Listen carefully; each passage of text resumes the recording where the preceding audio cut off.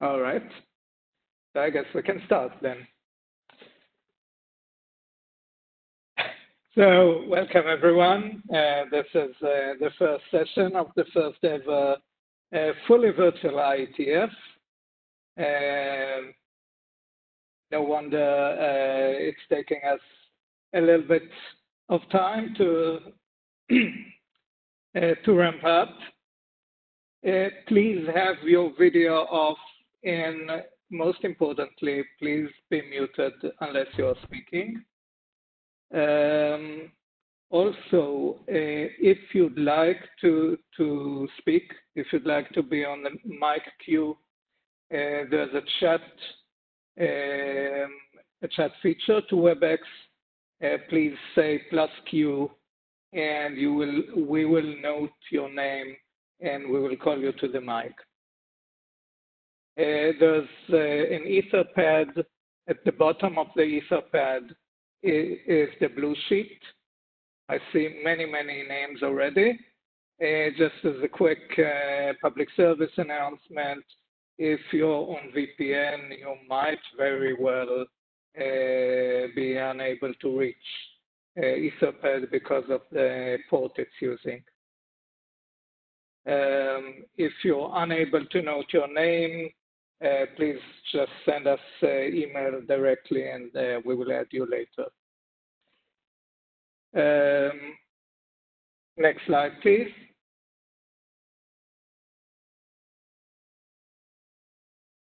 Yes. The note well applies today, just as it applies to any physical or virtual IETF meeting. Next slide.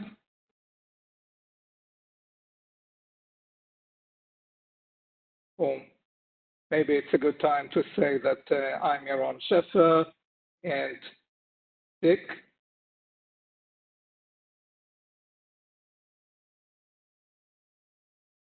I'm the only one speaking. Mr. Hart. You start. I needed to give WebEx to my screen to share a screen. Well, apparently you are already sharing. Yeah. Okay. I missed what you said earlier. Yeah, so I was saying that I'm Yaron Sheffer, co-chair of TXAUTH, and you are? Dick Hart. I'm co-chair of TXAUTH, and I authored the XAUTH paper. Okay, next slide, please.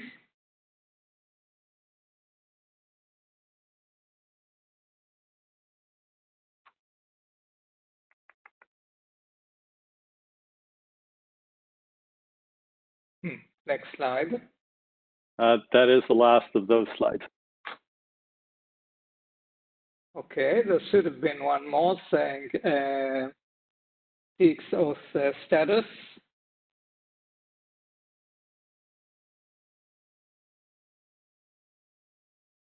Oh, wait, you were sharing? Okay. I wasn't sharing that. Oh, okay. So now we can see your screen, but different. Okay, this is better. Okay, thank you. So let me quickly go through the agenda, and please let us know if you have any comments on the agenda. We will start with chair slides, then we will have a charter discussion.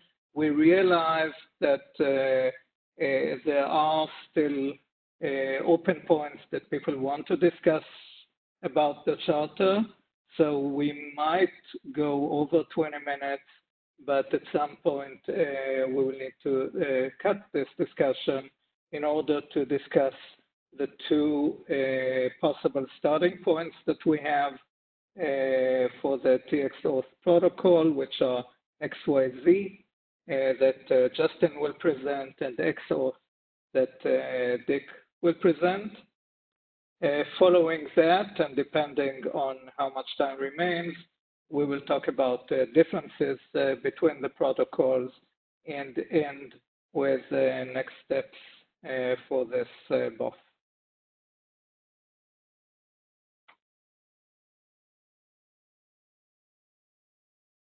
So a few words about where we are right now.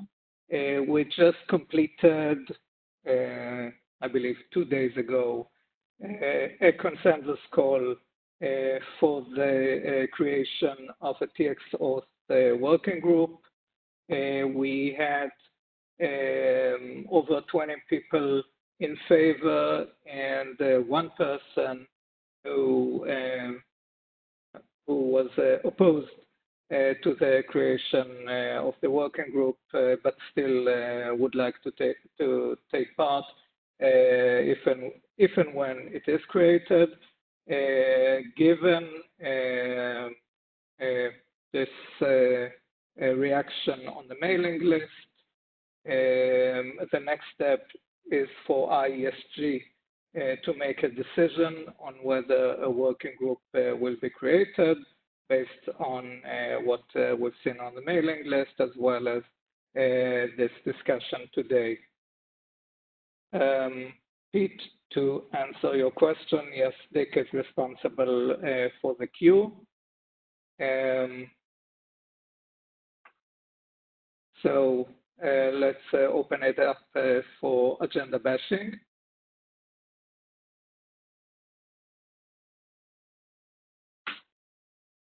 There's that window.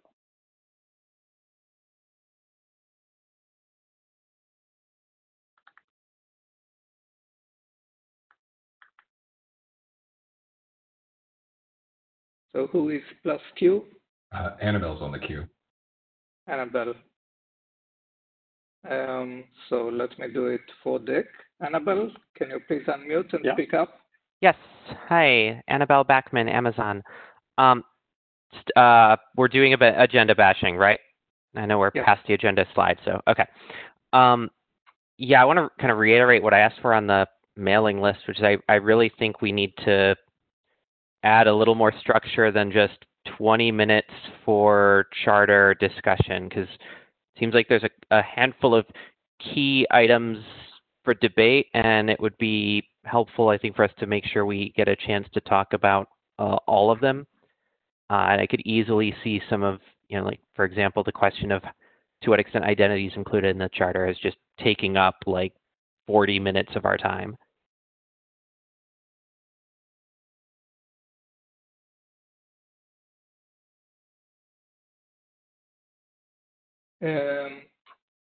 I could respond to that. We decided to keep it open for now. If we realize that we're rat-holing on anything in specific, we will ask to cut the line at that point. Dick, would you like to add anything? No. Am I sharing my video? I hope not. You are. Yes, you are. Am I? You are now. This is not one of the easier pieces of software to use.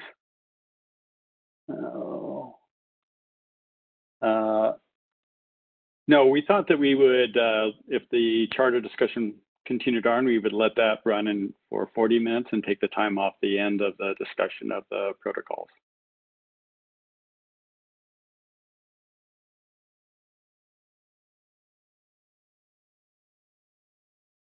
I think my question or my concern is more around, as it is, the charter discussion is just sort of this big unstructured block of time. I guess I'm hoping the chairs are going to be ordering that or orchestrating that so that we can actually try and like maybe close out on topics and not just kind of jump around or keep jumping back to the same topics. Just a little concerning since like it's not assigned to anybody to lead that discussion or anything on the agenda. So hopefully there's some organization planned there. Yes. We'll time box things so they don't run too long.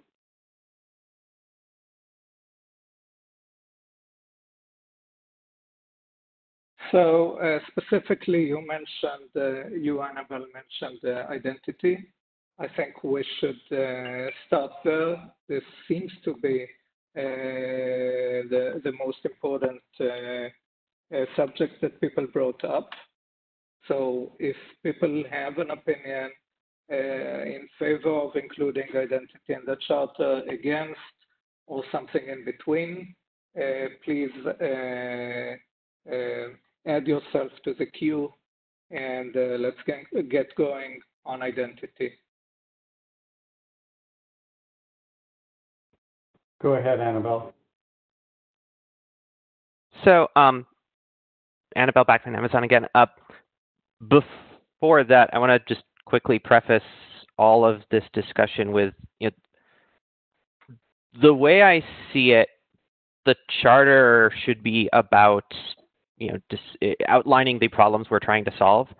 And I think a lot of the suggestions, a lot of the discussions and debates that are coming up on the mailing list stem from people trying to define in the charter the solution to the problem we're solving rather than describing the problem itself. I think the solution part is really where we need to get to have those discussions in the working group and decide when we're designing the protocol what's going in it. So just maybe other people don't see it that way, but if that makes sense to you, then just try and keep that in the back of your mind as we discuss this. On identity, I think there again specifically is there's a lot of room for us to go into to get clearer about what it is we're talking about and what problems we're trying to solve when we say, oh, we're going to put identity in the charter. Does that mean we're communicating claims about a subject? Does that mean we are solving session management between the an authentication server and a client? Does that mean something else in between there? I think different people are coming to this with their own ideas about what that word means. So let's try to be very specific about that.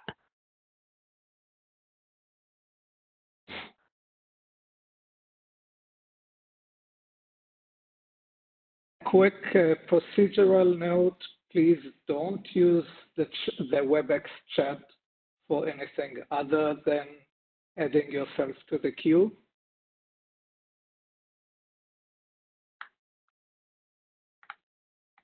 Who's next? Yeah, Mike is in the queue next. Mike? Sure. Per the discussions on the list, I think it would be fairly important to understand what are the use cases we're trying to solve before we would decide to rule identity in. And as Annabelle just said, identity is a lot of things. Sometimes it's just claims when you authenticate. Sometimes it's session management. Sometimes it has a whole lot more. And I would like to see us scope this small enough that it's actually achievable and adding unique value, and just reusing identity stuff that's already defined where possible.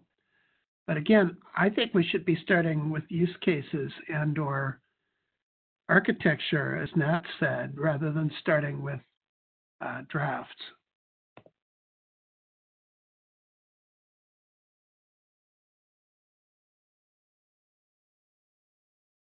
Thanks, Mike.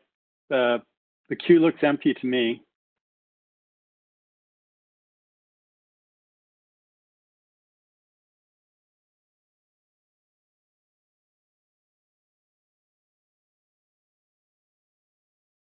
Roman?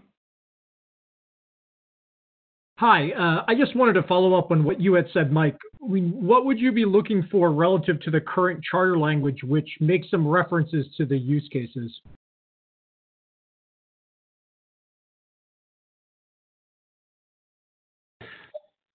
I would actually want some use cases written down, like what are we trying to solve? What are the likely roles of the participants?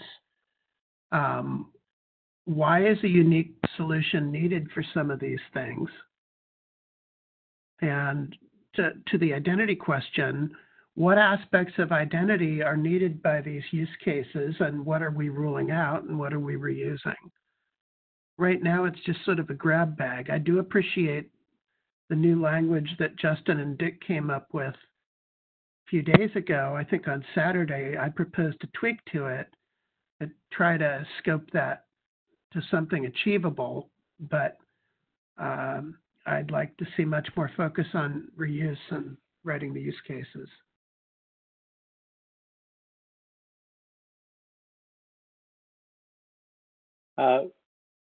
Dick Hart here in the queue.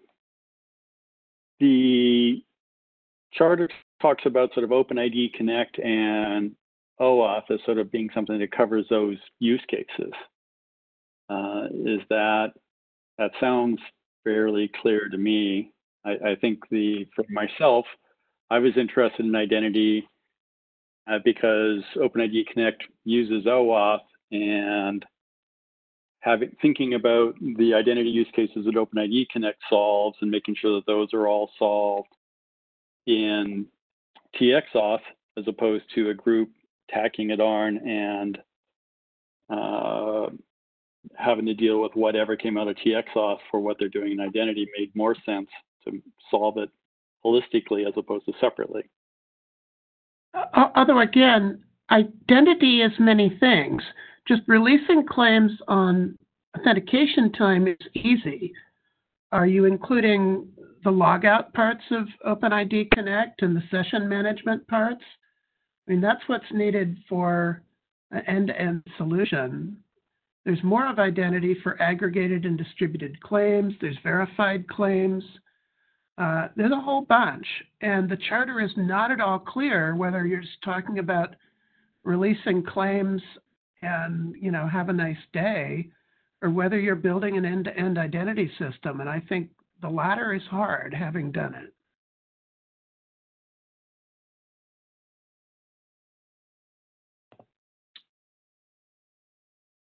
I think the OpenID Connect features, and I think also that reuse is a key thing, right? I don't think we need to reinvent anything, but we don't want to have people that are building identity stuff having to figure out how to go and shoehorn it into TXAuth. Annabelle's next in the queue. Yeah, so I'm glad we're talking about use cases. I'll start with putting a couple out there. I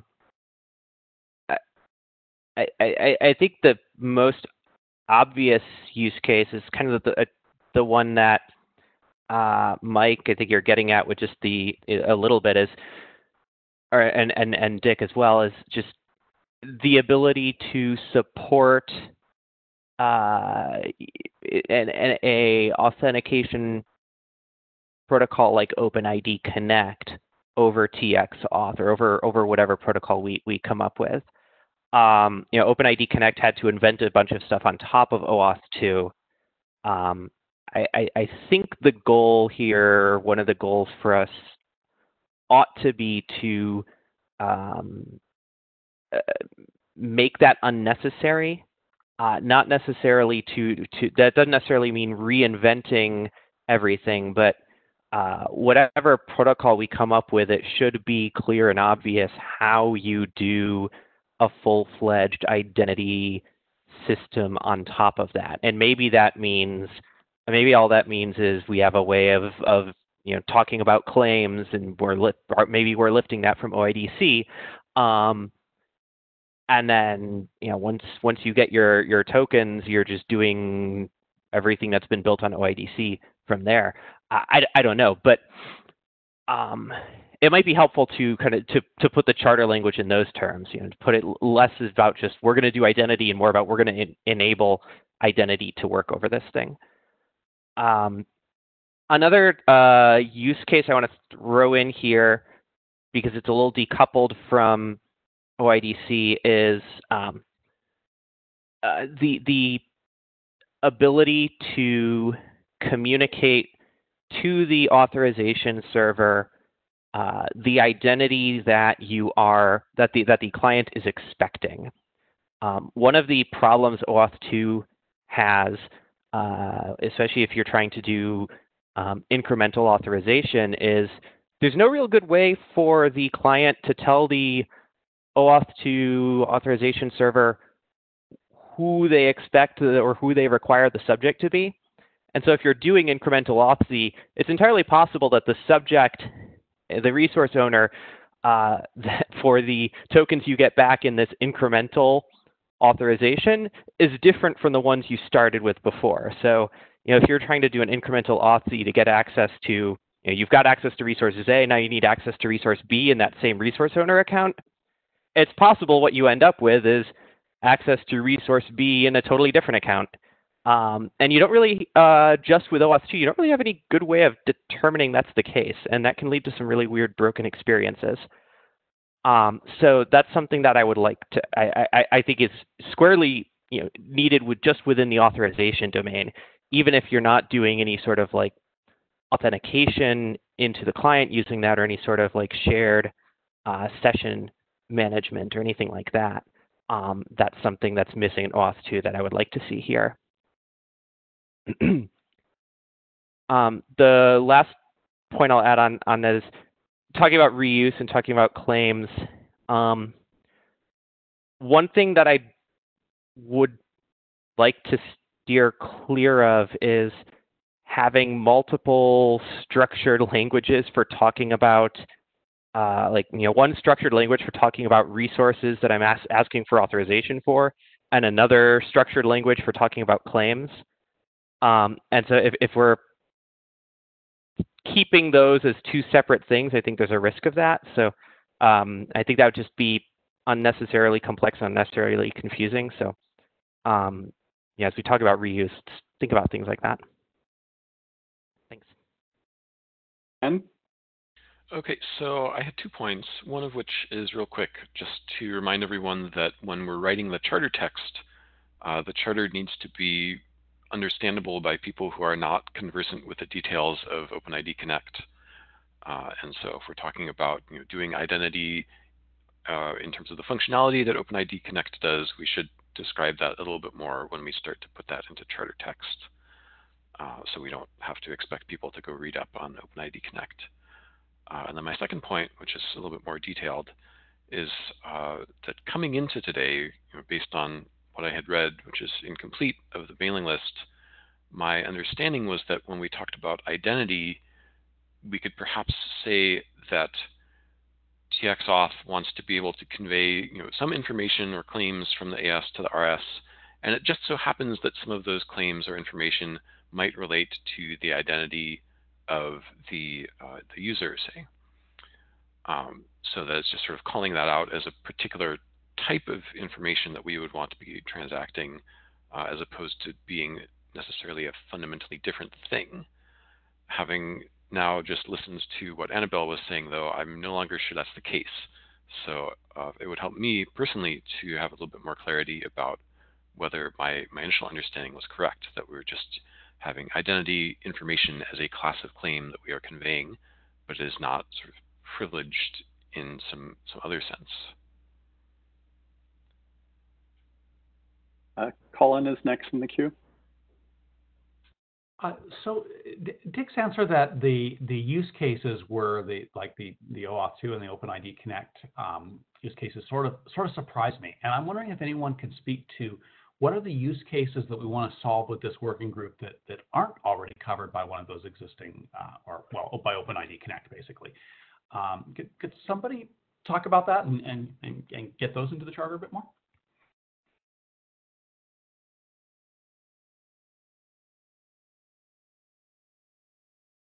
A question to Colin. As far as I understand, the charter does actually mention the motivation. What exactly is missing in the initial part of the charter text for you? The way I read the charter, and I've read the mailing list track and the stuff on here, it almost seemed to me like OAuth2 would solve most of the things that I understood there. So if there were specific use cases that OAuth2 does not meet, it would be great to at least have a better understanding of them for this group of people here right now. And maybe that would result in an update of the charter as well. But if the use case is purely to just redo the use cases that OAuth2 and OpenID does in another standards organization, I mean, write that down. Go for it. But let's be clear about which of the two it is.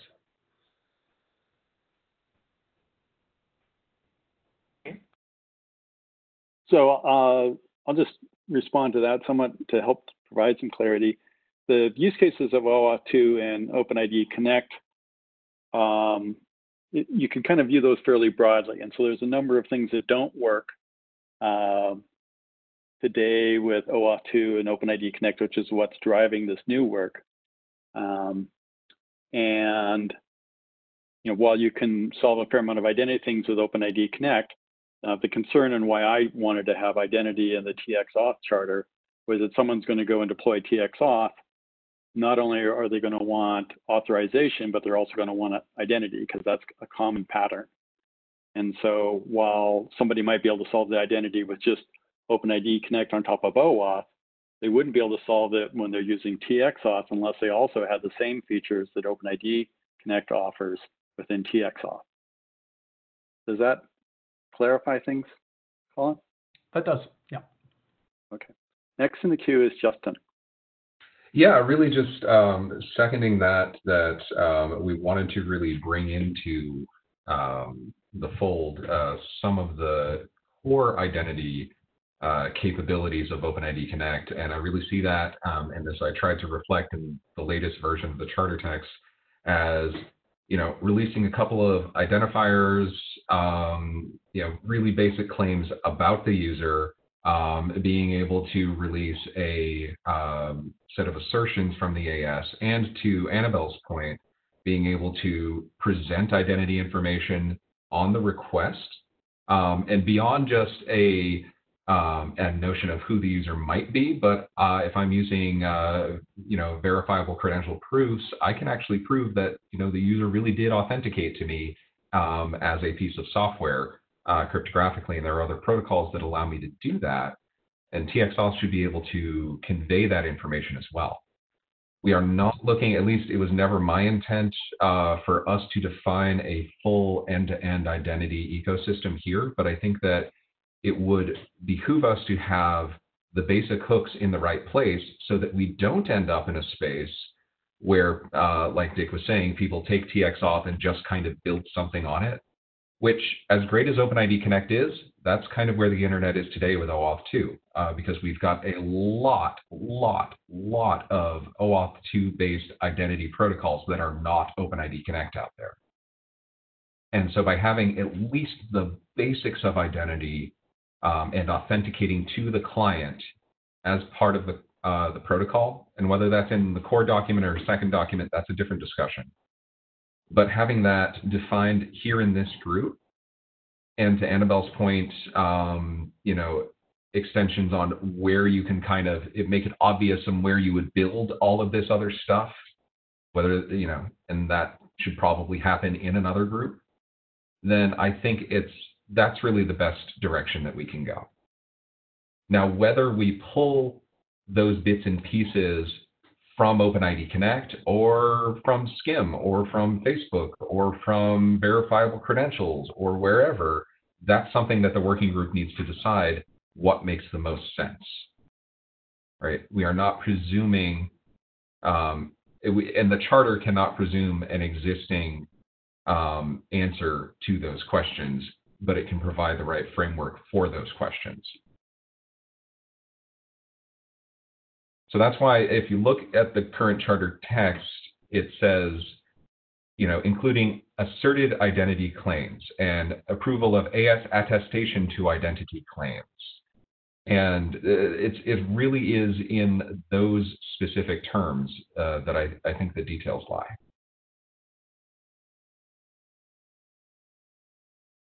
Tony's next in the queue.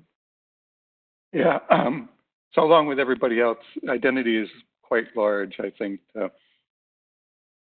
just to state as it's currently stated in the charter, and yet there's no connection at all with authentication and how the binding would happen with with an authentication mechanism to actually obtain identity. So I'm still missing why identity would be in there, and and authentication wouldn't necessarily be in the scope of the charter.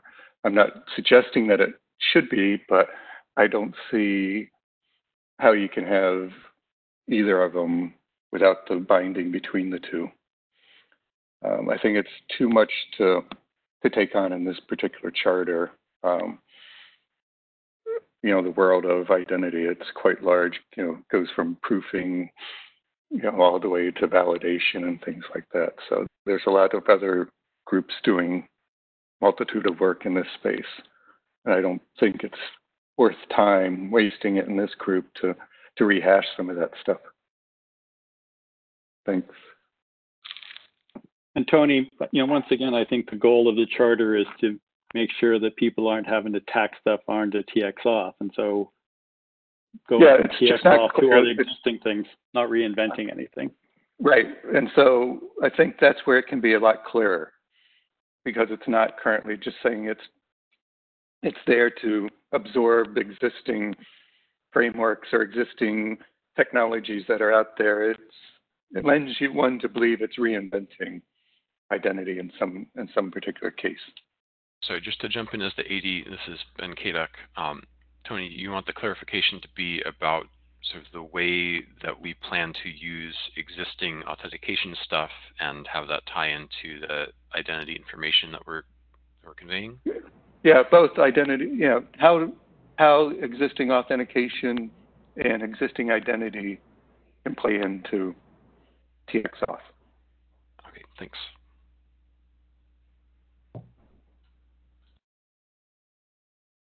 Next in the queue is Mike. If somebody's got the text of the charter handy, if they want to paste it into Jabber, just so maybe other people have it all available, or is it somewhere people can use? So I can do that. I'm not on the Jabber channel. I could put it on the Etherpad, but I know not everybody's on there either. Why don't you post it into the chat in WebEx? I've got the queue already, and we've cut the queue. Okay, I'll do that. So this is Mike Jones at Microsoft.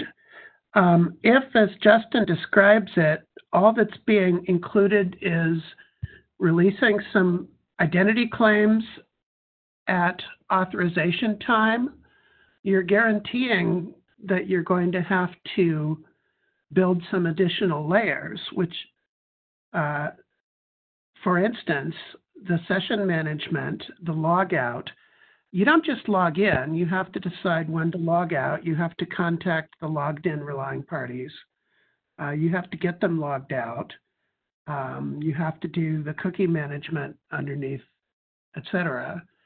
And I would rather there be a clean layering where, sure, we think about the experience we've learned from SAML and Connect and Facebook Connect and what have you, and think about where to do the cut for the layering. But, to Torsten's point on the list, identity is a really big topic. I think we will be much more likely to succeed in refactoring authorization if that's what we do and we leave the hooks where, for instance, you could build an OpenID Connect profile for TXAuth, just like you have an OpenID Connect profile for different response types. I view TXAuth as primarily creating a different kind of response type with different messages, but all the identity stuff should layer the same. And the charter, I'll close by saying this, the charter is completely ambiguous about whether session management is in or out. At a minimum, per the AD comments, it has to be clear whether that's in scope or not, because just saying identity is wildly ambiguous.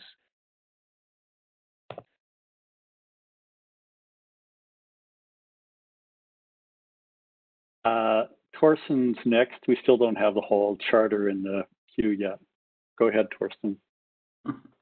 I think Justin will manage that. Torsten@yes.com. Hi, everybody. Identity is a broad topic, and I personally think TXAuth should, first of all, focus on defining a new authorization protocol. Although there are some elements of identity that I think belong to the core of this new authorization protocol. Annabelle just mentioned the incremental authorization. I fully agree. That's a use case that's purely solved or even not solved in the OAuth2 and OpenID Connect space today. I even don't think it's really an identity use case, because I would like to see a solution that tries to not really expose an identity to allow a client to upgrade an existing authorization with the same user. So we have done some work in that regard in the grant management protocol for OAuth2. So I think that's a really reasonable use case that I'm supporting. Second use case is providing identity at the AS to RS interface. As I said on the mailing list, this is today on OAuth2. This is no man's land.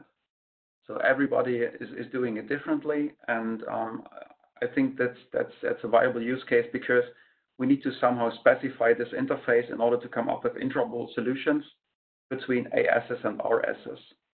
And it brings me to my last two topics. First of all, and I think we already agreed on the list to make that part of the charter, interoperability of all the three interfaces, client to AS, AS to RS, and client to RS must be in scope for that charter.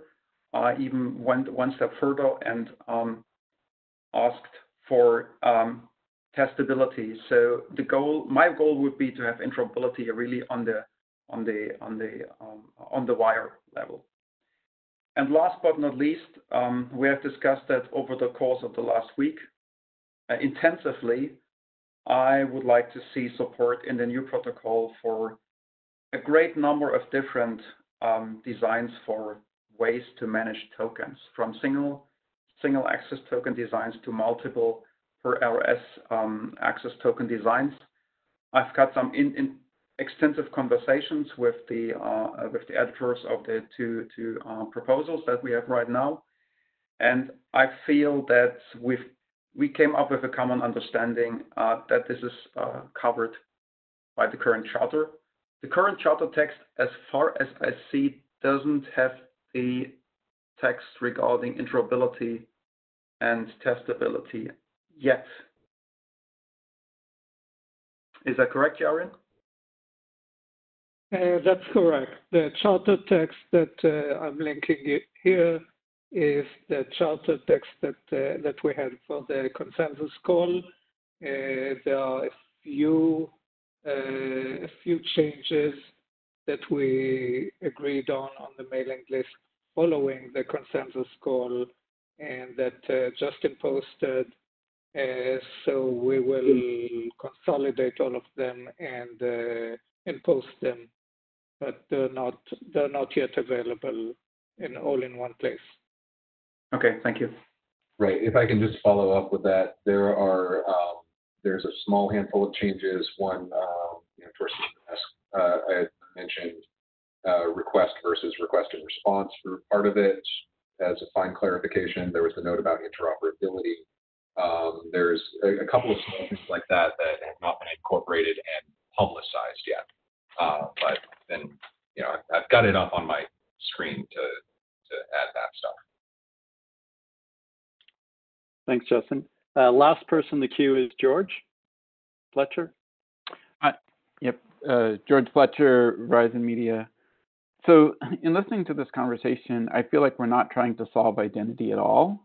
We're trying to provide some standardization around identifiers and communication of claims. And maybe if we framed it in those kinds of terms, it would make this easier. I think that for adoption, we're going to have to hook into a bunch of existing identity infrastructures, right? When we start talking about the kinds of things that Mike talked about, and in identity management, we're doing all sorts of full life cycle kinds of things. Only a small piece of those touch an authorization flow. So if the core element of what we're talking about is how do we represent an identifier, what are some core elements of identifiers, some standardization around how those core attributes get communicated, or maybe even some sort of schema that allows you to specify here's the way I'm talking about these things, and multiple can get slotted in. I mean, I think for me that's a lot clearer, right? And effectively, the aspects like Tony was talking about of authentication, or Mike was talking about session management, those things are left out of scope from a TXAuth perspective, and we're just talking about where the intersection happens as it relates to authorization.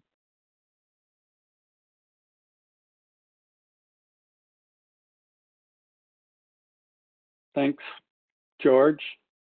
Well, we've cut off the queue. Yaron, do you want to? Yeah, before we move on to XYZ, if there's anybody who feels that they have something essential that an essential comment to make to the charter that's not squarely in the identity, what kind of identity, or how do we deal with identity? If there's anybody who still needs to make a comment to the charter, up to 3 people, please add yourself to the queue. Otherwise, let's move on. Mike? Yeah, I think it's essential that we somehow do the equivalent of a hum about whether session management part of identity and identity proofing are in or out of scope, and or whether we do layering to allow them. And I sure hope it comes out layering. But in any event, the charter has to say, right now it's just ambiguous. So this is Roman jumping in as the AD. I think it's going to be very tricky to do the humming. We're going to have to take this to the mailing list. I think we have a fairly long list of items we're going to need to sort out. And what I'd be interested in, and kind of the chairs kind of help me out here, is I'm going to read a list, and if someone feels like this is not a bigger topic that we need discussion on, or you need to add something to the list, please kind of speak up. So, going backwards, Mike, you just mentioned session management. We had multiple folks tell us that we need to have more precision on kind of what is the definition of identity. We talked a little bit about we need precision on, are you inventing new stuff, or are you going to be referencing other stuff? And then we had some feedback from multiple parties around, clarity and use cases given the current text. Is there someone else that wants to jump in the queue to say that their kind of feedback is not captured by those larger bullets?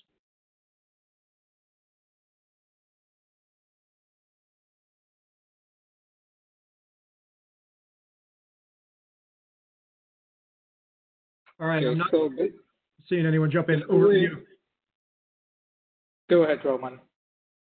No, I was just saying over to you, Yaron.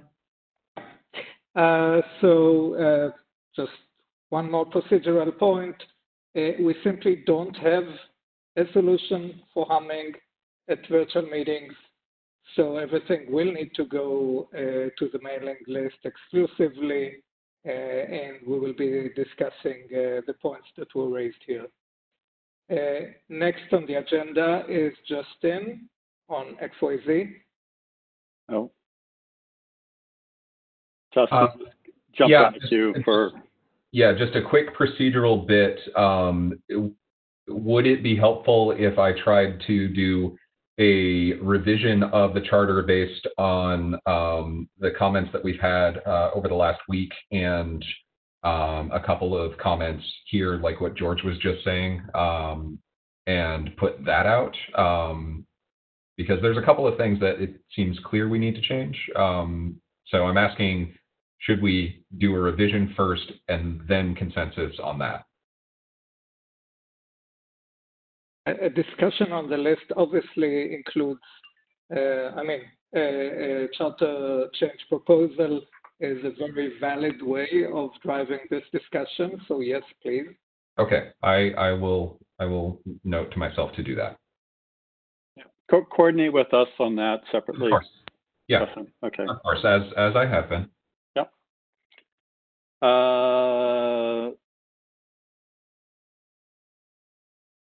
All right. Was that a +1? There's a lot of plus ones in the chat. There was a couple of people in the queue. Oh, were there? I thought I was the one in the queue. Sorry. No. And when you took over, my window disappeared. I've lost my queue window. Oh, that's strange. That's okay. Yeah. You should still have WebEx. It just will be in a different window. Yeah. It's not the best UI. It really isn't. It's pretty. Yeah, my chat window is suddenly gone. Can anybody else see the chat? Yes. It looks like they are +1s, not +Qs. So I think that was just an intent to signal a support that should have gone to the Jabber room and not tried to manage the board. Yeah. Too many chats. Okay. Okay.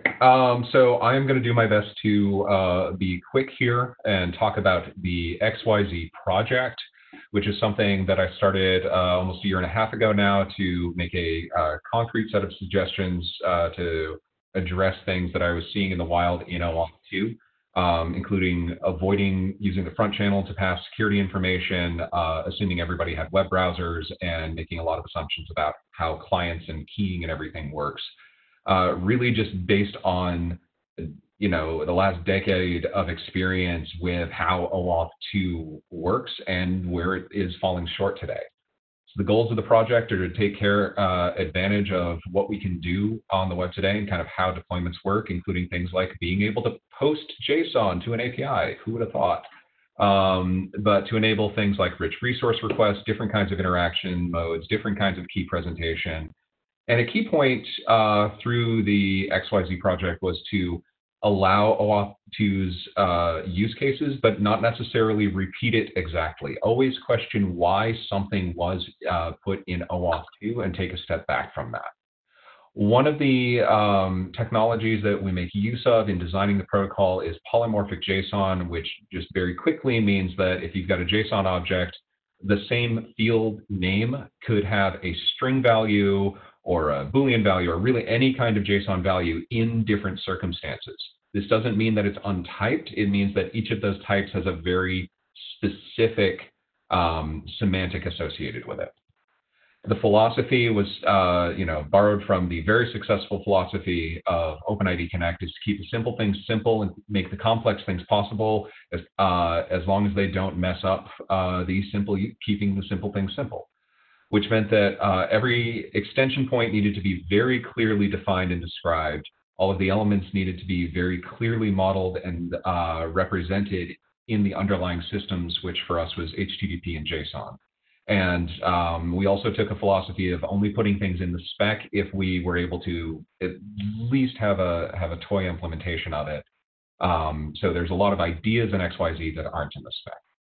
Speaking of implementations, we've got several in Java and Node.js from multiple teams, and we've run point-to-point interoperability with these things for both clients and server side, different signing and proofing mechanisms. There is an ID in the data tracker. A more full write-up for the entire project is on the website, oauth.xyz. The reason for this is that it's a lot easier to describe things on a website where you can have full diagrams and interactive bits and links to videos and stuff like that than you can in specification text. So there's a lot more information there. So with that, I'm going to dive straight into the protocol, and I am going to be going fast and skimming over the top of things so that we still have a little bit of time for questions. Everything in XYZ starts with the client starting a transaction at the AS. So the client tells the AS, here's who I am and what I want. That looks like a JSON object. And all of these different fields in the JSON object mean specific things. So for example, as a delegation protocol, we want to know what we're delegating access to. And we've got a rich description language saying what I want, where I want it, what I want to do, that kind of stuff here. And if this reminds you of OAuth rich authorization requests, there's very, very good reason for that. Is that RAR is basically kind of the content of RAR is kind of a backport of what we had done in XYZ into that, and that's intentional, and I think that should continue. Client needs to be able to have some user-facing fields. That's not that interesting. What's more interesting is the client needs to be able to identify itself. And instead of identifying itself with an abstract client identifier, we identify clients using the keying material that they use to prove that they also prove with the presentation of the request. In this case, it's a JWK. And one of the places where we thought it was really important to have flexibility was in the key proofing mechanisms. So there's a way that you can do this in XYZ by using detached JWS signatures. Again, we're using stuff that's out there and just signing the JSON of the HTTP message body. This is, fragile but functional in some cases. You could also use HTTP message signatures, which was a community draft that Annabelle and I are actually just now, as it's supposed to be this week, bringing into the HTTP working group. So that's going to be new work going forward as well that I think we should be able to leverage here. It's also MTLS, even Depop style header signatures. There's a lot of things that different deployments of clients should be able to do here. So at this point, the AS can look at that incoming request and decide, well, maybe I've got all of the information I need and I can just issue you an access token. Because we're starting in the back channel, we can actually do that. This covers client credentials, the assertion flows, and a lot of other stuff in the OAuth, the wider OAuth ecosystem that doesn't necessarily have a user involved interactively. But of course, there's a lot of stuff that does have a user involved because the AS can say, you know what, for what you're asking for, I need to talk to a user. So I need to interact with them. And in XYZ, we signal that by allowing the client to say to the authorization server, here's all of the ways that I am able to interact. Because ultimately, it's the client software that decides how it is able to interact with the user. It knows whether it's a web browser or an SPA or a light switch. It knows what it can do. So it sends all of that information over. I'm not going to go over all of the combinatorics here, but I'm going to cover a couple of common combinations. The first is effectively the authorization code flow from OAuth 2, where the client says, I can redirect the user to an arbitrary URL that you give me, not knowing what it is ahead of time. And I can take callbacks as the result of that interaction on this specific URL. And by the way, I'm going to give you a nonce to help secure that. We'll get into where that comes in just a minute. The server is going to return and say, yes, send the user to this URL, which I've just created in response to this request. And by the way, since you're using a callback, here's my nonce that we're going to also use to secure that callback. And the next time you come talk to me, here's a handle you can use to reference all the stuff that we've been doing so far. So the client, say it's a web browser, a web server-based client, it can just redirect the user over, or it can open mobile intent. The protocol doesn't actually matter as long as the user gets there. The user interacts with the server, logs in, authorizes whatever all they need to do, and then we call the callback of the client, and that has 2 bits of information. Not sure if my mouse is coming through, but this interact reference down at the bottom plays the role of the authorization code from OAuth 2 and the OAuth verifier from OAuth 1.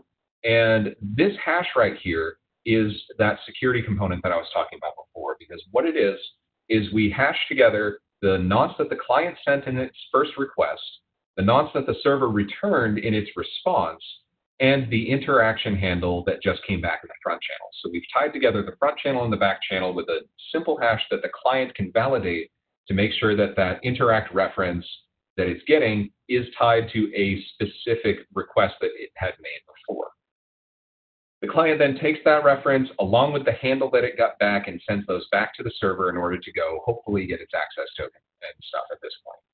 The client here also has to prove possession of the same key that it used to start the transaction so that the server knows that it's the same piece of software that's coming and doing this follow-up. This pattern right here already closes tons of potential attack vectors that exist in OAuth 2 today. If the client can't redirect but can only maybe chirp out a user code, we allow them to say that. This is the only interaction method that I can do, and the server come back with, oh, for the thing that you're asking for, sure, that's fine.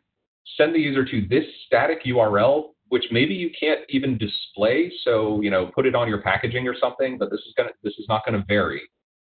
But tell them this user code that will vary. This is the device flow from OAuth 2.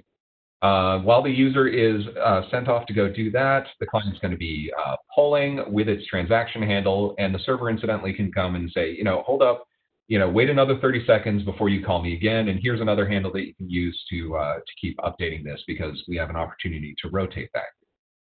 A lot of people, when they see this, ask, what about being able to combine these two? Well, we realized in XYZ we didn't actually need a separate mode to do that.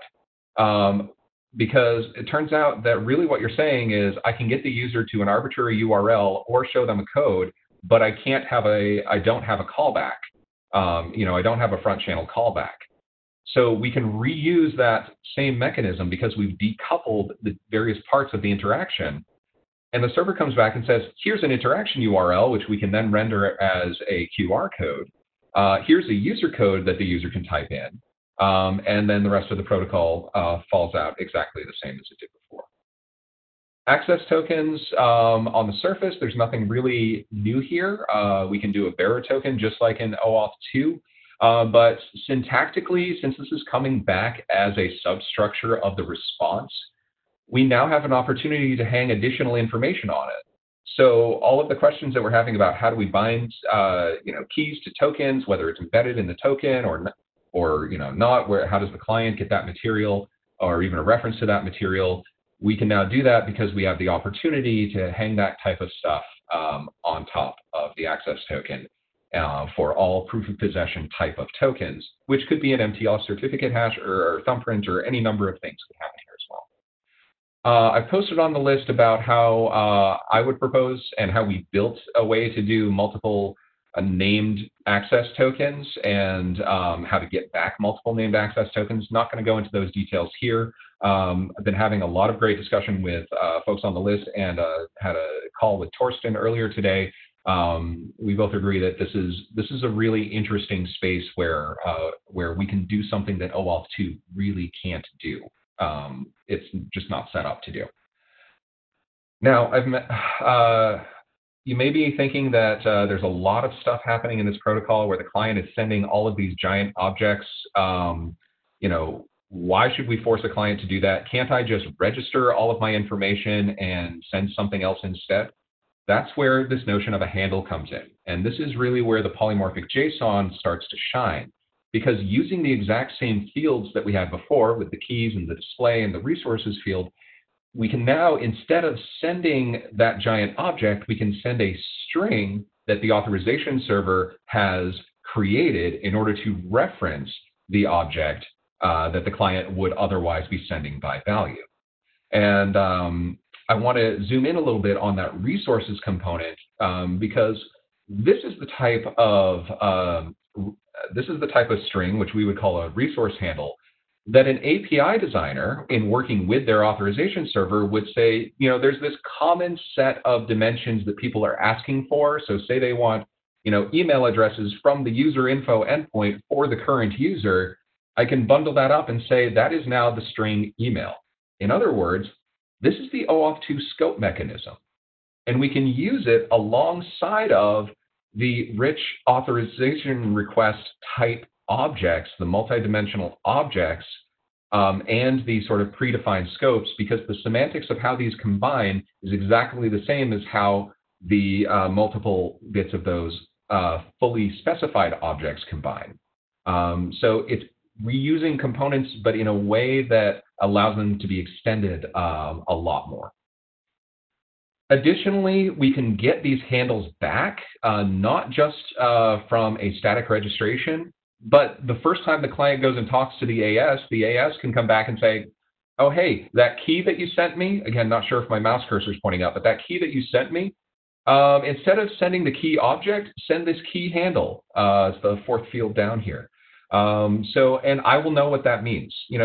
Maybe this is going to be a thumbprint of the key. Maybe it's not, because it could ultimately be kind of like a client ID in that case, and we can tie the rights of other stuff to that. So this gives us dynamic and static registration and fully walk-up non-registered client interaction, all using the same structure. And to me, that's really, really powerful. So how do I think identity fits into it, and how does it fit into XYZ?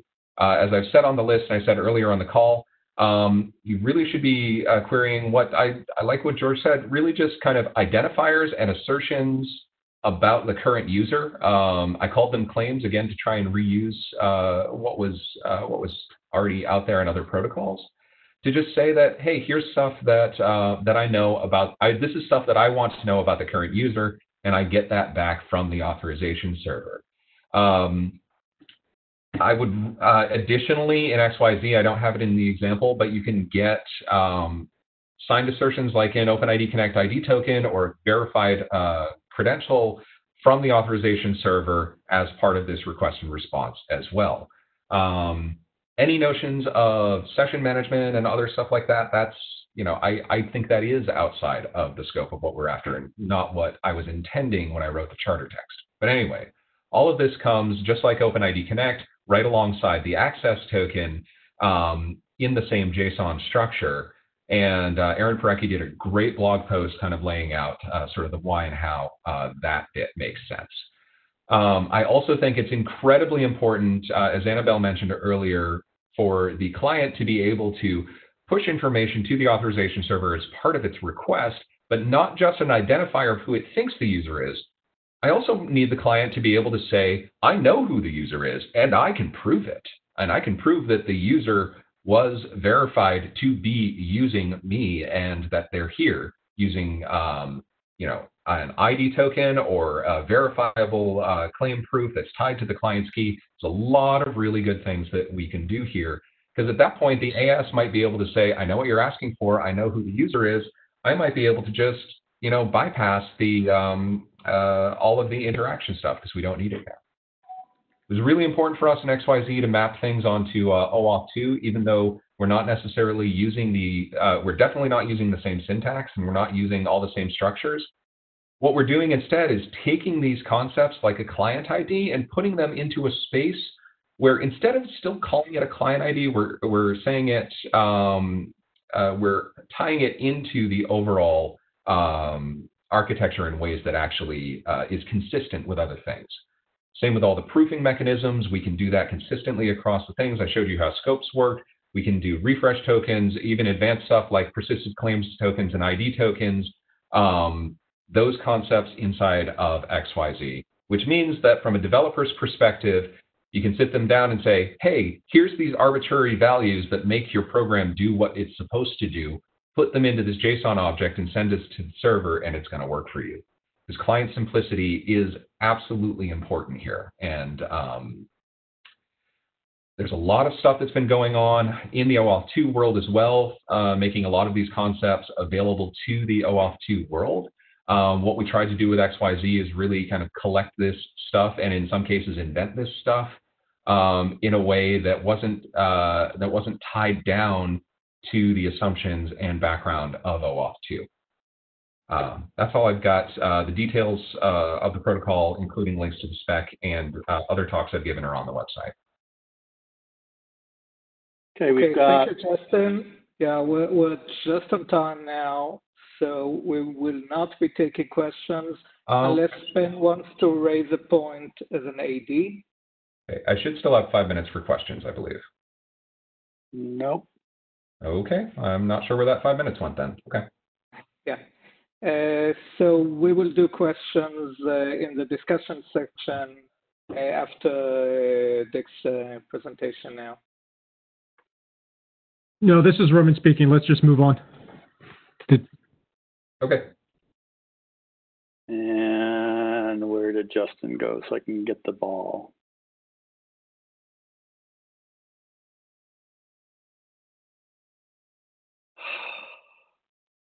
Oh.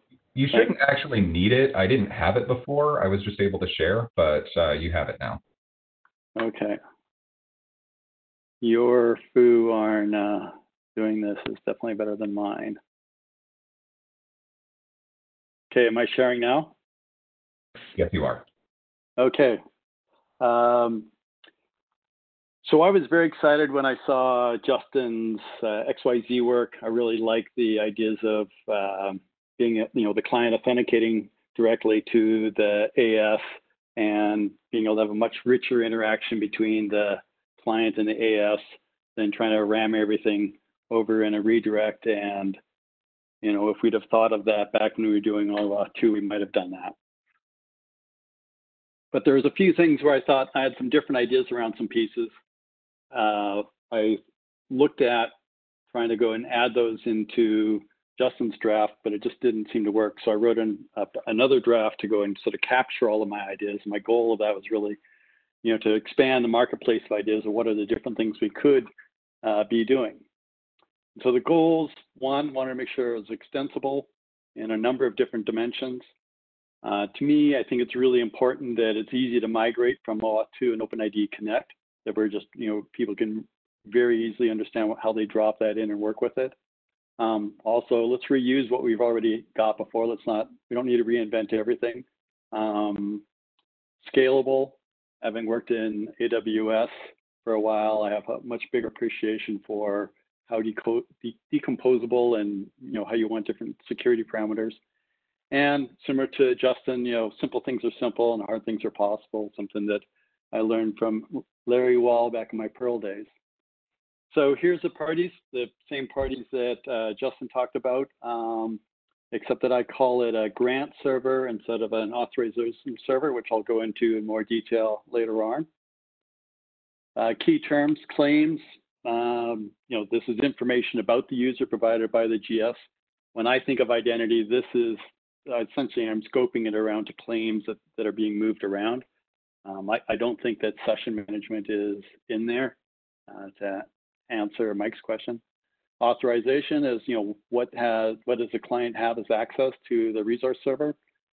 The grant is a collection of authorizations and claims. And so the grant is what the client is asking the grant server for. And so I renamed it to grant server to encompass both authorizations and claims. So that's the GS, which if you're familiar with OAuth and OpenID Connect terms, it's the AS and the OP. And then the interaction, you know, is, as Justin defined, you know, how the user is interacting with the GS. You know, how does the client, if it needs to, get the user over to the GS? And yeah. So here's the general sequence. The client decides it wants to create a grant. The GS says, okay, I need to interact with the user, so sends an interaction response. The client redirects the user over to the GS. The user authenticates at the GS and authorizes what the client asked for. The GS redirects the user back to the client, and the client reads the grant, and then it gets the grant response. So I'll go into detail on each of those steps. So creating the grant, it's an HTTP post to the GS URI, which is the endpoint. Includes information, has the client ID, the things in red I'll go into more detail later on about. And then it says what kind of interaction it's going to be, and I'll go into more detail about that. The interaction response then is the GS, you know, creates a grant URI and a redirect URI. And so the grants are represented by a URI. And so you'll see that as being the URI. And we'll pop that up later on when you see things. And then the redirect URI is where the user is going to get redirected to. What Justin had called interaction URI.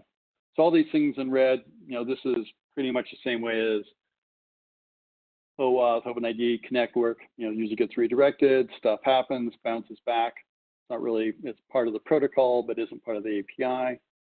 We'll skip to the 7, which is reading the grant. And so here the client is doing a get of the grant URI. And then the response is going to be the grant. And, you know, so there's some, you know, stuff on top, and then, you know, so the key things in the response are the authorization and the claims. So the request client object, you've got the 2 types of clients. I sort of view there's like the registered clients that have an ID, and so this drops in from being the same ID that you have in OpenID Connect and in OAuth deployments, so that existing deployments don't have to come up with some new identifier for their client. And then for a dynamic client, it self-declares what it is, and the dynamic client is, you know, creating its own key pair, signing that, sending it over. and then using that same key for all the subsequent requests. But since it's all the subsequent requests are going to be on the grant URI, the GS knows which client to expect to be calling on that particular grant URI, and so knows what key to be used. The interaction object, so I sort of a little bit similar to Justin, but a little more coarsely grained. The client can either get a redirect or not, and I think those are that's a key interaction mechanism, because if you can redirect back to the client, you can deal with session fixation. But if you can't redirect back to the client, then if you've got a scannable UR code or something like that, an attacker could take that and try to trick a victim into clicking on that and granting access, and the victim won't know that they're just granted access to an attacker using a client. So I split it like that, and then you provide different information. So the completion URI is where the GS would redirect the user when it's done, and the information URI is also where if there is where the GS would redirect the user when it's done, but that would not be to the client. That's essentially an information page that the client wants to show wants the user to see as to sort of what are the next steps. And then, of course, there's also an exception point here for new interaction types. The authorization object in the request, so you can just have a OAuth2 scope type, and so in the authorization you can say it's a type of scope and then have the scope. But it also can support other authorization types, RAR or XYZ style, which are similar to each other. But it also, from an extensibility point of view, people might have other languages and other places or other ways of describing authorizations. And so by having a type, you can go and have different types of authorizations that you want to request. Multiple authorizations, in the current spec, I have it as an array, and so you either have authorization or authorizations in the request. And so if the GS, I would imagine many GSs initially will only support what they're already doing in OAuth, so they would only support authorization. But if they can support multiple, then the client can ask for multiple authorizations, which I've currently got as an array of objects, or it could be a dictionary of objects similar to the model that is in XYZ now, or you could do authorizations with polymorphism. That's a number of different choices. I think it's a good discussion point to figure out what do we think is going to be easier for people to understand. And then the claims object, you have claims. There's a number of different claims types. So you can request OIDC, an ID token, or information and user info. And you can have other claim types like the OpenID Connect for Identity Attestation that's coming out, or verified credentials that a W3C did. And then you can extend and ask for other types of claims in here as well. So now we're moving over into the response as to what comes back.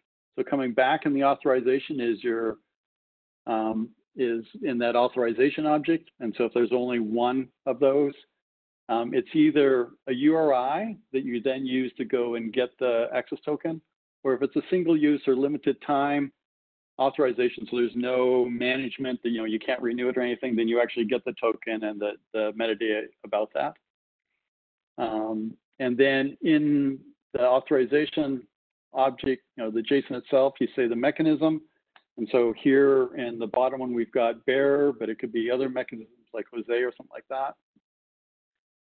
The response in the claims object, you can see here that we requested OpenID Connect, and so we've got an ID token and we've got user info coming back. And so now one of the things you got back then was the authorization, or AZ URI. And so if you do a get on that, then you get back the the URI that you called to let you know that you got what you asked for and all that authorization JSON. And so when you want to refresh a token, it's just another get to that same AZ URI endpoint. Also added discovery. And so if you do an options call to the GS URI, you get back essentially what is the grant server support for you. If it's an authenticated call, if it's an unauthenticated call, then potentially the grant server might only return back the types of authentications that it supports. So here's a list of all the APIs. I've only covered sort of some of the ones. But as you can see, it's very much of a URI resource with an HTTP verb for the different types of requests. So you create a grant with a post to the GS URI, and then you can verify a grant, read a grant, update, delete a grant, all with different verbs. On the authorization URI, you can read it, update it, delete it. And the options call in GS is your main discovery point. But since we have options, you could go and find out, well, what verbs are supported on a grant URI or what verbs are supported on an authorization URI. So a summary of the different URIs I've got, the GS URI, you can see sort of in the example, the structure. So the grant and AZ URI start with the GS URI. And so another feature of that is that if you've got a a URI of a grant or a authorization, you know which grant server it came from, as opposed to just a random string like a token, that usually you get with a token. It's like, well, where did I get that token from? And then the redirect URI is the one that if you're going to be able to redirect back. The short URI, I call that because I think when you have a scannable code, you're trying to scan something, you need it to be shorter. It also is going to be in a different context as far as the GS is concerned, because it knows that it isn't going to be able to redirect back. And then the completion URI is the URI that the GS sends the client or the user back to, and the information URI is what gets shown if they just want to show the information. So some other features that I didn't go into, that if the GS isn't ready to respond, it could say wait. And so that could map into a model where the GS needs to actually go and maybe get authorization from some other place. And so it tells it to wait until it's all done before the client should call back.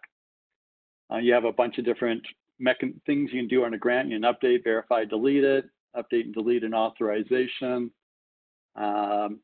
In the flow, I've got a flow in there where you can have a GS initiated grant creation, so that the sort of OpenID, the idea of a provider initiated login to an application. So you could start off at the GS, click a button, and the user could pop over into the app, and the app would be able to use the grant URI to make a call to go and get the information about which user it is.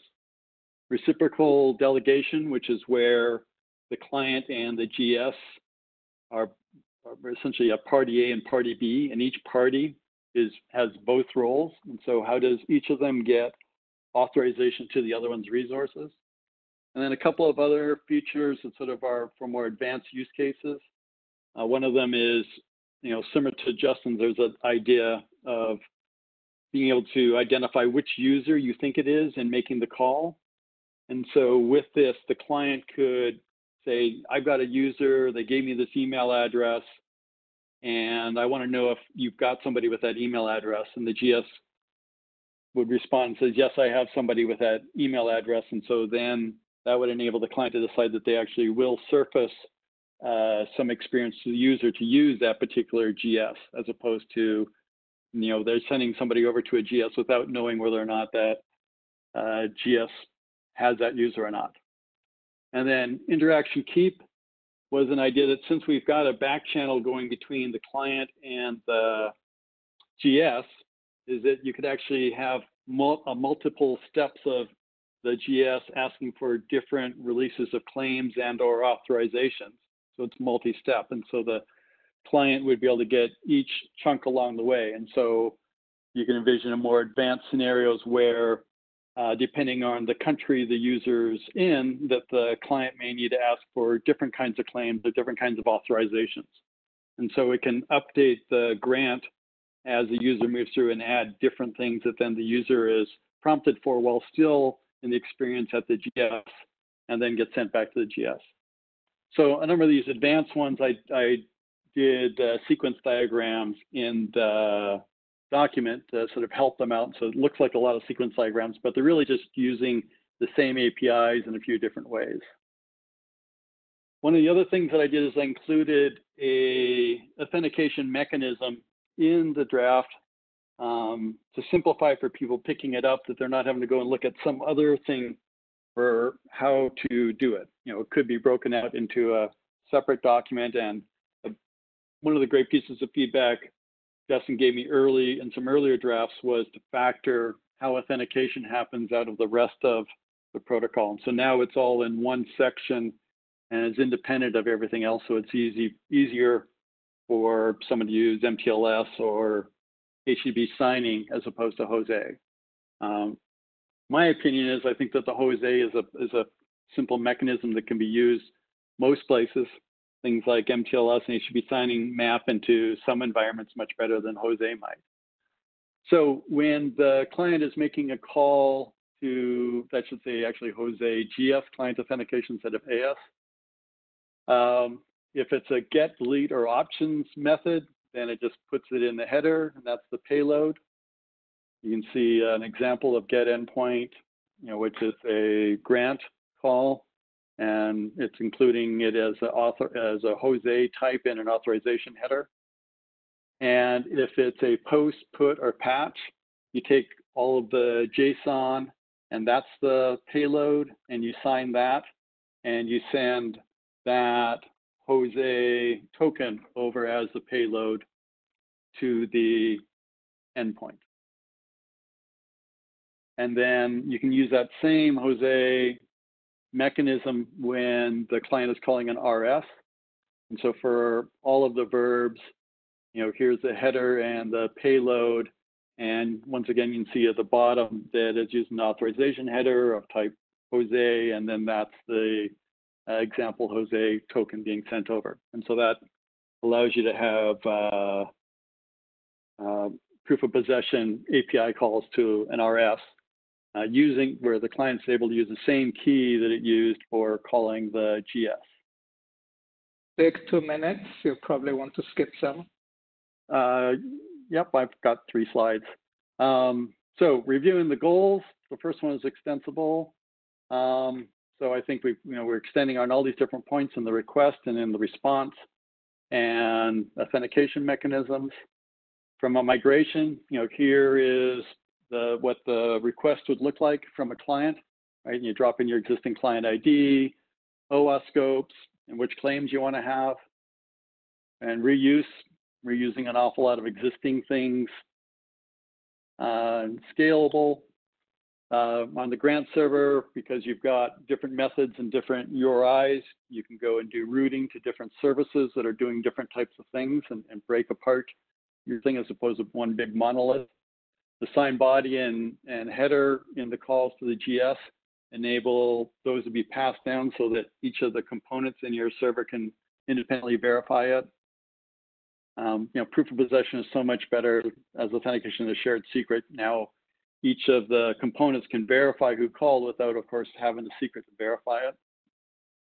The client, you can have a certificate chain of proof of possession versus shared secret for the client. And so that enables different instances of the client to have their own private key. And the resource server, in the proof of possession mechanism, you could have a certificate from the GS that delegates a client ID so that the RS knows, okay, you are the client that was talking to my GS, and I can see that that binds the token that I got. Simple and flexible, I think so. And questions? And I think that's the end of my time as well. Thank you, Dick. So before we move to the next section, Dick and Justin will share the mic. Dick prepared a few slides to focus the discussion on specific differences between the two proposed protocols. However, please also use this section to ask clarification questions about either or both of the protocols. And with that, yes, Dick. So the first, Justin and I did some back channel discussion on the differences between our two documents, and we came up with sort of 5 major areas. And so we posted each of these out to the mailing list, and then I've got a slide for each of those. I'm also trying to find my chat window to figure out. While you're at it, someone actually bothered to count the number of people on the blue sheet. So if you haven't yet signed the blue sheet, please do so now. And thank you, Robert.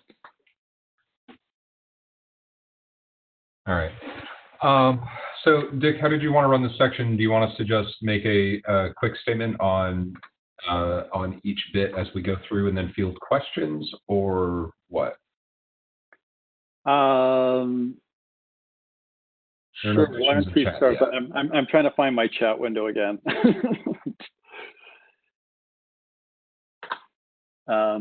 You go ahead while I'm doing that.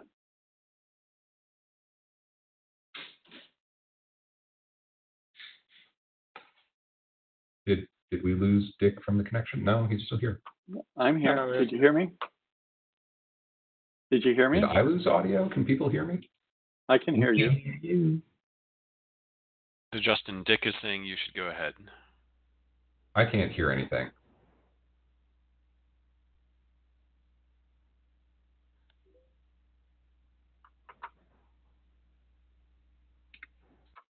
Okay. Okay, so people can hear me. I'm not sure what happened to Dick, so I'll just start this bit until we get back.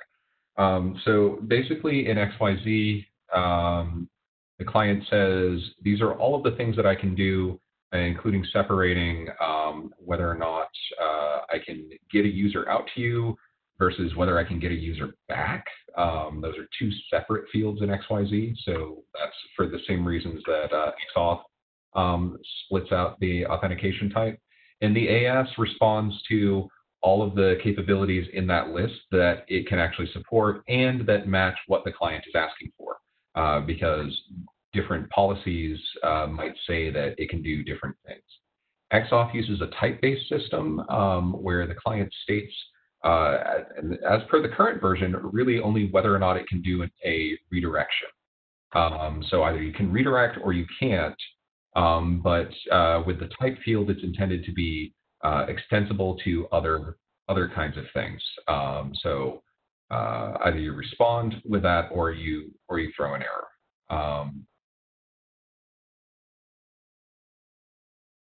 Still, all right. So Dick is unmuted. Oh, I can. Oh, there we go. I got my little window. Okay. I will say for my part here on the XYZ project, we actually started with a type-based system like XAuth has, and after we implemented it, realized we didn't like it. And then once we had decoupled the different parts of the interaction request, we found that drastically simplified our code, especially on the authorization server side. Honestly, didn't change things that much for the client because the client was always fairly simple. It's just each client is probably going to send the same thing every single time anyway. But that was our experience with the interaction. Still don't hear anything from Dick, but Annabelle's on the queue. Yaron, you okay with me running queue while Dick sorts audio issues? No problem, but Dick is actually... I can't hear Dick at all. I'm sorry if you've been talking this whole time. I am talking. You don't hear me? I can hear the 2 of you. Justin cannot hear you. That's funny. Annabelle, please go ahead. Annabelle, go ahead. Are we doing Q&A in the middle? I figured you were going to do the Q at the end of all of these. Okay. We were going to do Q. We were going to do Q&A on each topic and scope each topic. That makes good sense. All right. I'll on the interaction note then. I guess we talked about this on the list back and forth a bit, but To me, it's very important for the client to be able to request multiple capabilities, because there are a variety of scenarios where the client may not exactly know until it tries whether or not it can successfully redirect. It also may not necessarily know which mechanism the end user is going to prefer to do. There's situations where it might be capable of technically might technically be capable of opening a URL, but the end user won't actually want it to do that in the whatever environment it's in, whatever environment the client is running, and it would prefer to do a indirect flow instead. So yeah, I'm very much in favor of the client being able to request multiple interaction mechanisms and either decide or give the end user the option of choosing which one to move forward with. Mm-hmm. I agree that the client knows what it can do, and to me that the key thing, which was a security point of view, which was can the GS get the user back to the client or not, was sort of a key pivot point. And so in XAuth, if it's an indirect interaction, then the GS sends a short URL and sends a display URL and a code to the client, and it can decide what it wants to do and show it to the user, which then, if the client is able to do both of those, then the user gets to choose. Yeah, and in XYZ, we signal the exact same thing by whether or not the client includes the callback as part of its interaction, because the redirect flag and the callback flag are separate from each other for exactly that same reason, because the security properties are very different. But Dick, I was looking at XAuth, the current draft. It looked to me like the client was choosing one or the other, indirect or redirect. Is that not the case? So when you say redirect, it can mean two things. Can the client redirect? Okay, when I say redirect, it means can the GS redirect the user back to the client? Right. Right. So yes, the client is choosing between those two things because the client knows whether it can whether the GS is able to get it back to it or not. Whether or not the GS can get back to the client may depend on which interaction method the end user chooses. For example, I could, as a native app, open a URL in my environment and also fire up a web server that's listening on localhost. And so that means if the end user goes through the direct route basically on that device, they'll be able to get back to me. But if they were to open that URL on another device, or if they were to opt for the indirect route instead, they're not going to be able to redirect. The GS at that point is not going to be able to redirect back to me because they're going to be on a different device that I'm not, doesn't have my web server listening on it. The scenario for this would be if an app is running in an environment that technically is capable of opening a browser, but not one where the customer actually wants it to. For example, if it's a CLI program running in a server on a headless service or a server. Right. Well, maybe walk through there. If there's an intersection where both of them could happen, but as I thought about it, I thought that you either are in one or the other.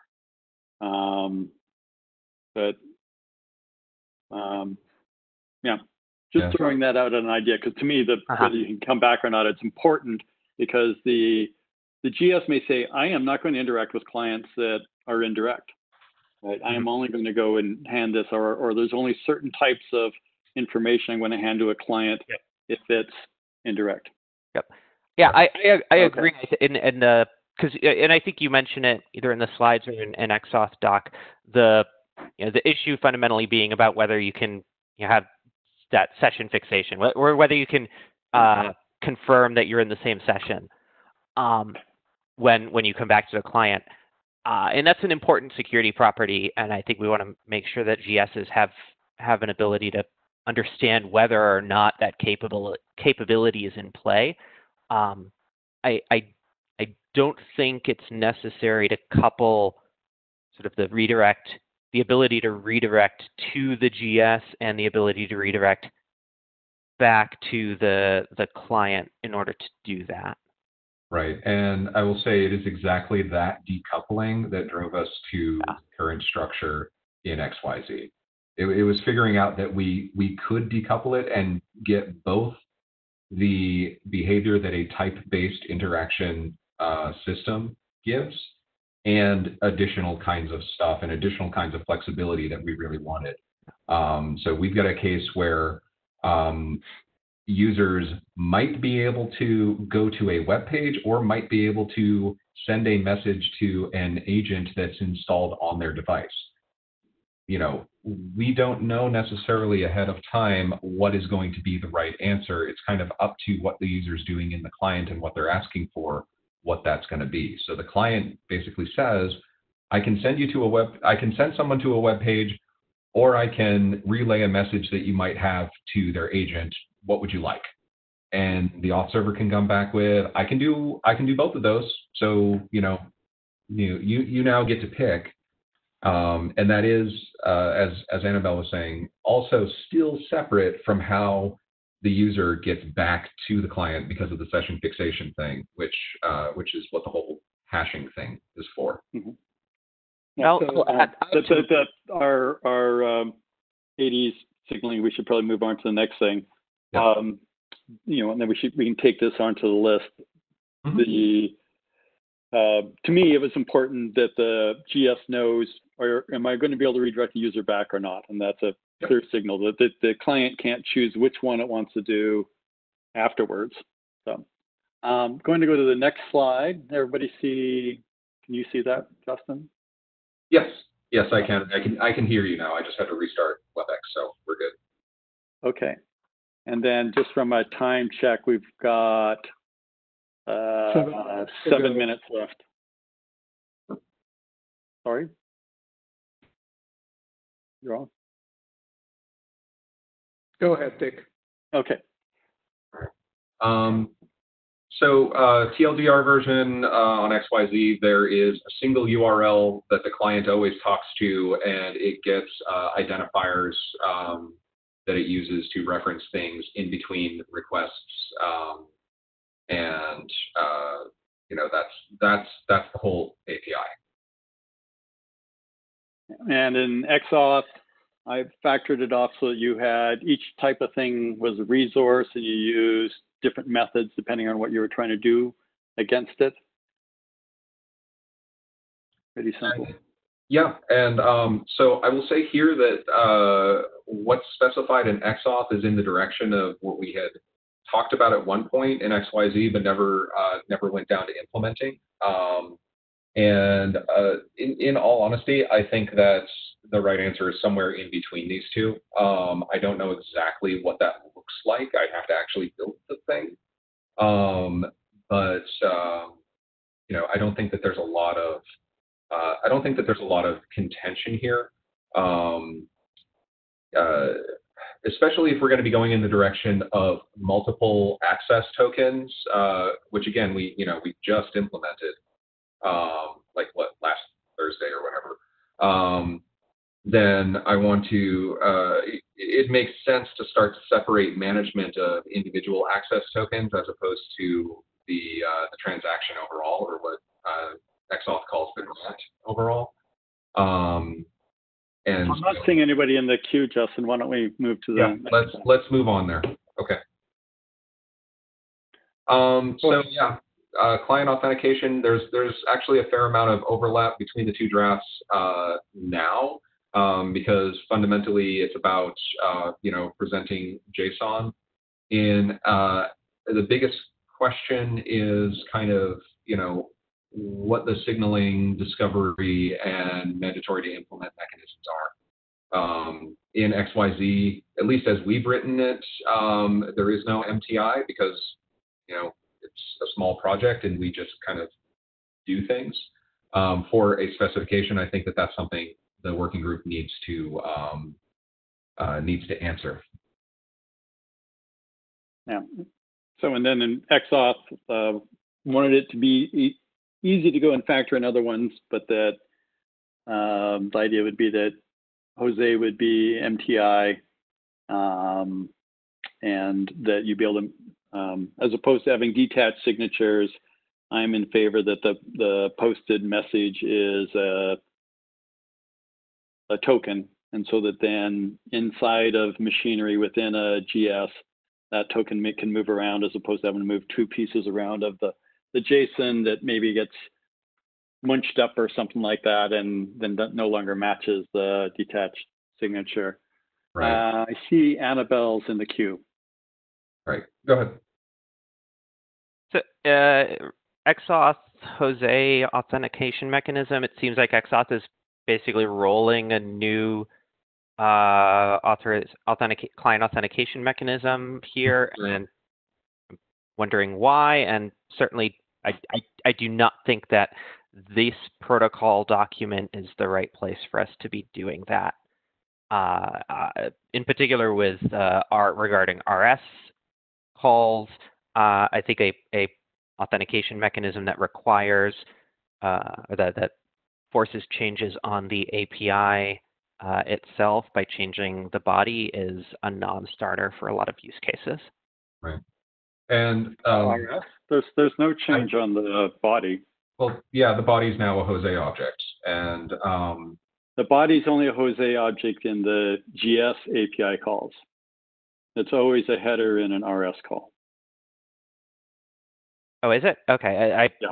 Looking at it, I thought you were changing the body for RS as well. Nope. Okay. So since the GS doesn't exist, you can do that. Yeah. So I'll retract the RS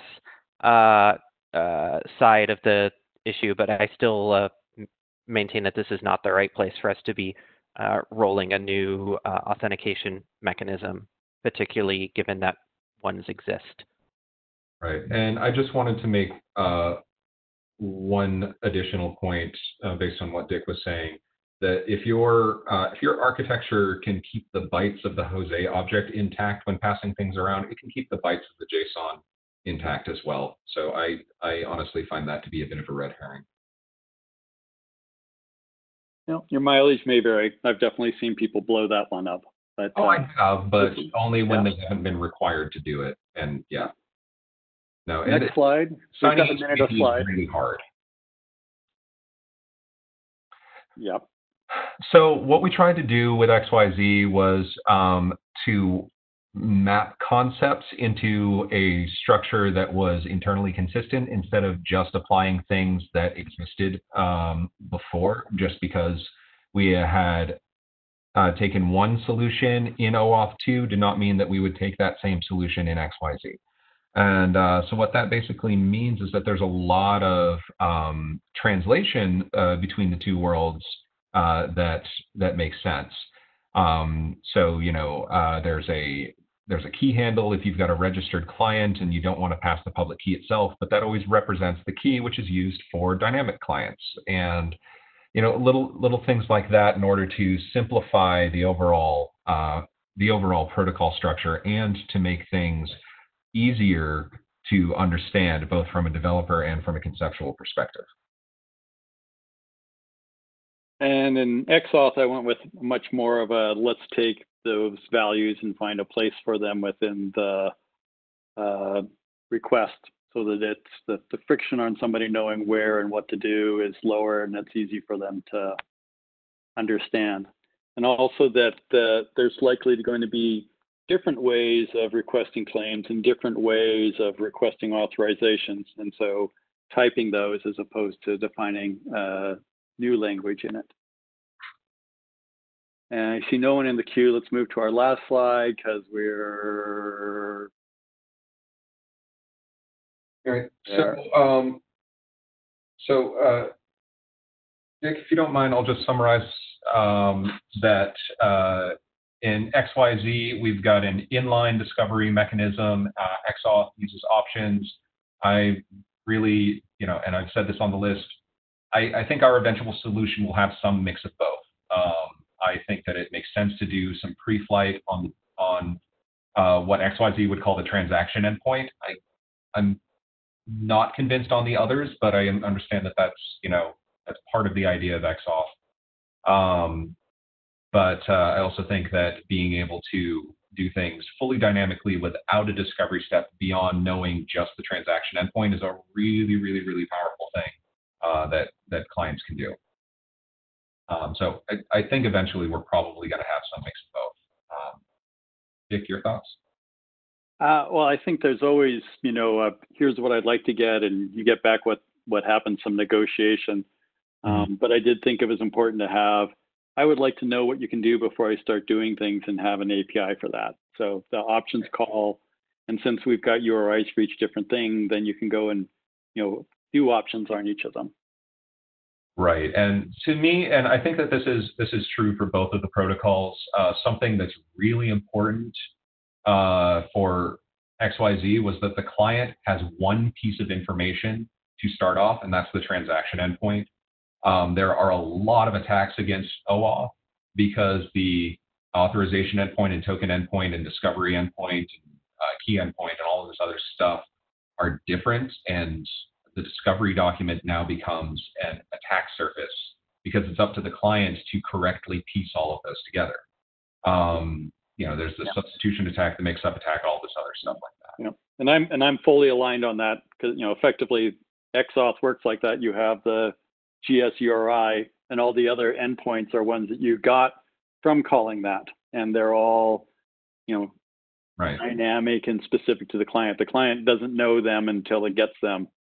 Right. In many ways, it's sort of packing the identifier and the TX endpoint, the XYZ endpoint in the same thing, but just making that a URI. So it's kind of like a handle plus a URI was mod. But then when I realized I was doing that, I thought, oh, if I'm doing that, then I can just have different methods on it because it's a URI. Right. I don't see anybody in the queue. We're almost out of time. Was there something else you wanted to conclude with, Justin? Otherwise, I'm going to. Go ahead. We can follow up on the list. There's been good discussion. Okay, Mike just joined the queue. Okay, go ahead, Mike. Yeah, this is a very old comment that I was going to make on Justin's XYZ, but it also pertains to XAuth. That the XYZ claims slide showed some claims, some of which came from the JSON Web Token claims registries, such as email and a few others, but it also invented some, and it didn't say where that invention was occurring. This, to me, is an example of sort of de facto inventing a new identity schema without trying to reuse the others. Whereas the XAuth presentation showed explicitly that it was reusing claims already in our existing registries, which is part of what makes me much more in favor, if we have a starting draft, of starting with XAuth and XYZ, because it's not trying to reinvent identity schema.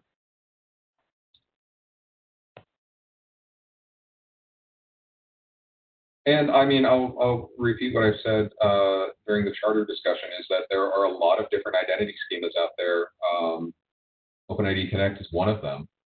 And for the types of information that we want to get back, I mean, I don't think we want to adopt all of OpenID Connect or JOT inside that response. I don't think we want to encourage people to put all of that information in there. I do think it should be limited. And I'm not whether those claims that we use come from OpenID or from SCIM or from some schema.org thing, I think is a working group decision. And I don't think that should really be input to which is the starting draft. I think that's a syntactical bike shedding question. Sorry to interrupt you guys, but we have 5 minutes and we need to wrap the discussion.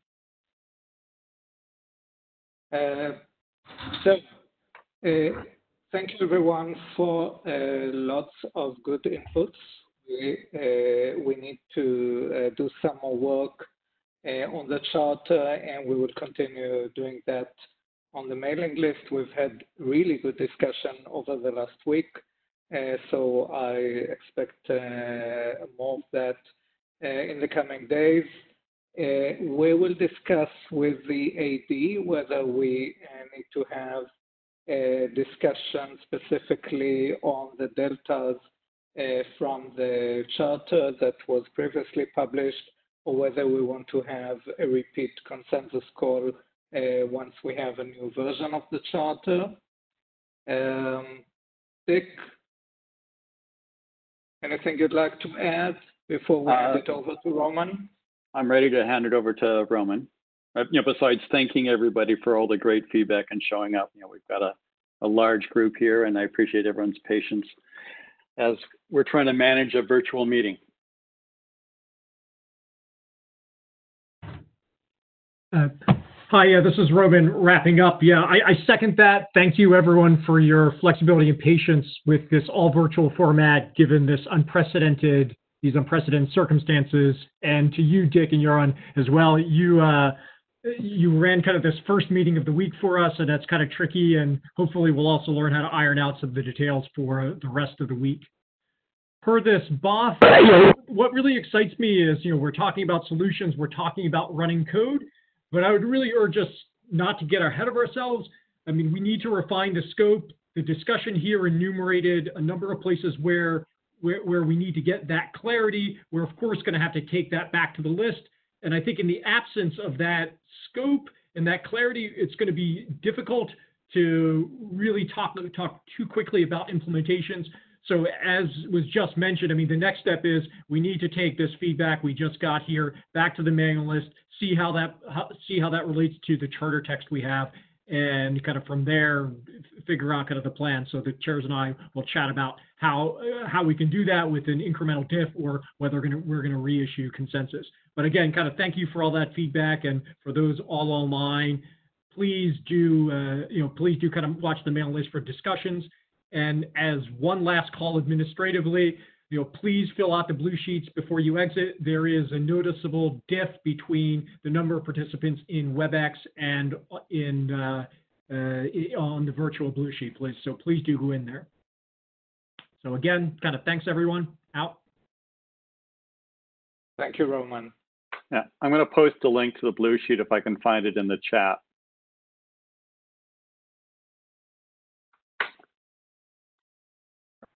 Or if somebody else has, oh, there we go.